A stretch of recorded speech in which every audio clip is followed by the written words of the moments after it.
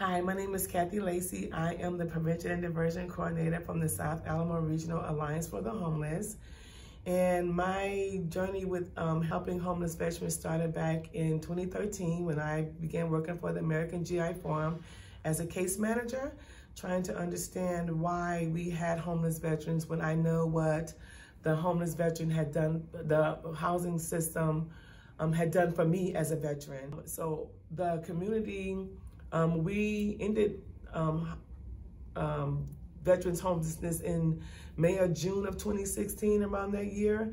And since then, we've been able to stay above board just by providing services to those who were normally not able to receive it. And they still get the wraparound care.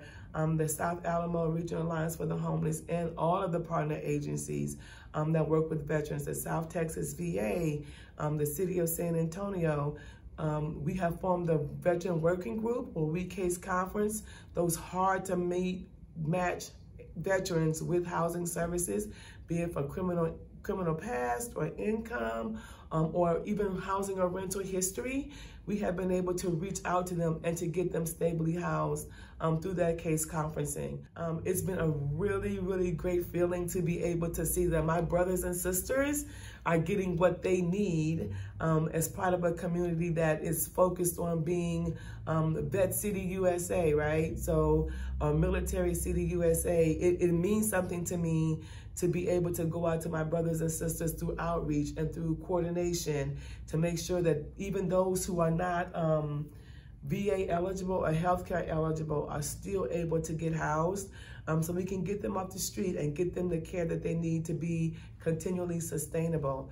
What I see next coming up, or what I'm hoping can be a precedent in San Antonio, is the way the community came together.